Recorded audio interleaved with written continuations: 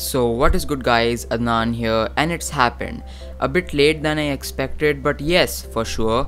Behold, Android Oreo on the original flagship killer, the OnePlus One.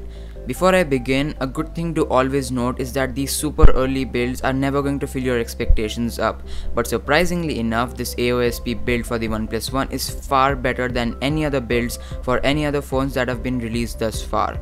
To perfectly review this ROM, I've divided the following video into what works, what doesn't, and a few other apt categories. This ROM has basically got all the core functionalities working flawlessly. Things like the Wi-Fi, Bluetooth, cellular connectivity, GPS, hotspot, and even NFC all work just fine. Another piece of surprise to me was every single sensor, be it the gyroscope or proximity, are in working condition. In the newer builds, camera and camcorder function too, so apps like Snapchat and Instagram are no longer a decidedly deal-breaking consideration for me. Google Play services also do work, but only with the correct GApps package, which I've linked down below with the ROM and all the instructions that follow. There is very little with the ROM that doesn't work, and in my 1 month's worth of usage, I found that both the hardware and software keys are enabled by default, since some encoding thing doesn't play along. You could disable either of the two by a simple recovery flash, but it's my duty to report the things that don't work right out of the box. Like stated previously, getting a GApps package to work with the ROM is a pretty tedious task, but once you go through the tiny hurdles, what you get in return is a very bug-free experience indeed. I've also found the preloaded modems not working out for me, and flashing a custom firmware does solve the issue just fine. Surprisingly, the ROM has quite a lot of the Oreo specific options and features enabled by default. The launcher you get out of the box is Launcher 3, and everything including icon shapes work, just minus the Google Now integration to the left and also notification dots. Picture-in-picture mode works flawlessly, although you do need a YouTube Red subscription to get it working, but for external players, the PIP mode never fails to disappoint.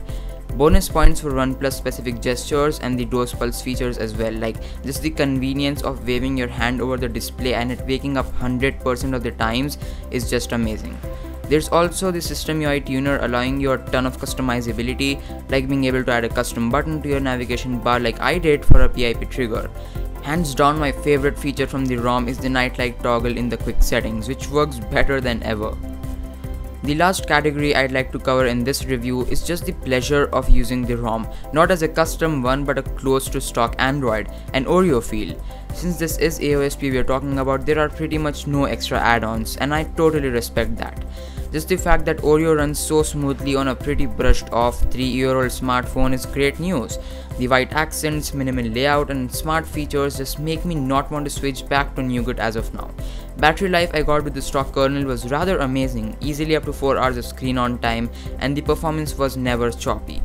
I totally love the new way of installing APK files, since the progress bar actually gives you an indicator of the progress instead of just running infinitely. I was actually in a gracious position to test out the ROM and live through its development from scratch, and let me tell you, the immense work of the developers that has gone through one zip file over and over and over again should be appreciated. As of now, this is daily driver material. There, I said it. If you truly desire the Oreo experience, just flash this right away without a second thought and thank me later. Well, that's been it. Thanks for watching, and I'll catch you guys in the next episode.